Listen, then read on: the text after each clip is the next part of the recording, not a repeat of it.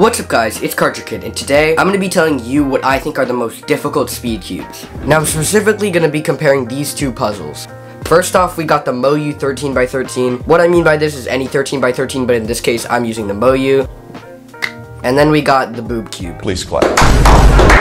Now these two puzzles are arguably the most difficult puzzles of all time, and I'm going to be comparing these puzzles' different traits and what makes them difficult. At the end I'll be giving my verdict on which puzzle I think is more difficult. Now let's go over some difficult aspects of each puzzle. So some difficult aspects of the 13x13 are: 1, it's really big and it takes a long time to solve. Now moving on to the boob cube, looking at this cube you probably think it's really easy. You probably think, oh, it's like the 1x1, everyone makes it seem so hard. But actually the 1x1 is actually pretty difficult. For me personally, I didn't know which cross color to start on, so I used the 1x1 as a die to decide which cross color to use.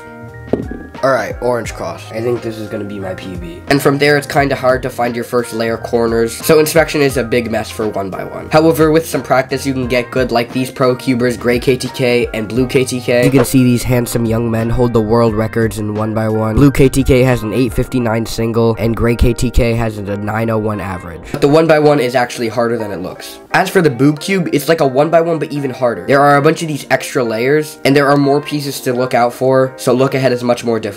Now to see which cube is more difficult, I'm gonna time a solve on both of these cubes and see which one I get a worse time on. Let's start out by scrambling the 13x13.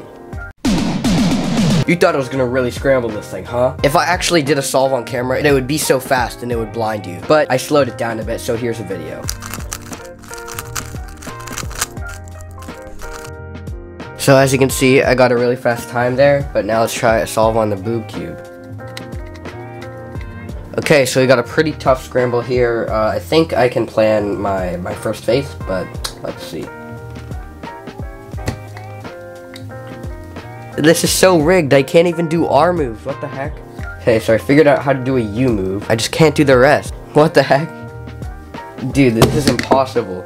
I can't do this. Now you might be thinking, Kid, you're stupid. And you're not wrong. But it's not just me who has trouble with this. This is the only pamphlet that comes with a cube that I will actually use. Together we can solve this perplexing puzzle.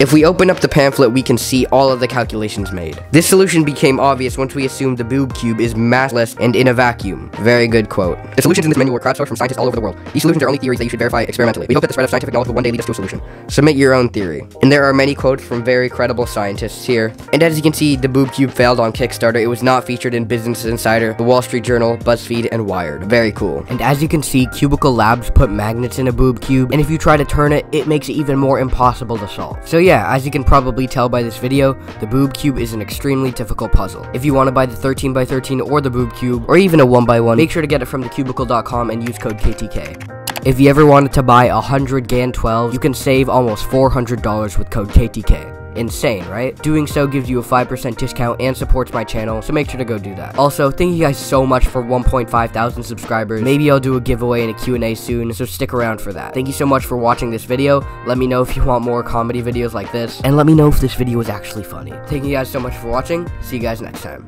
Bye.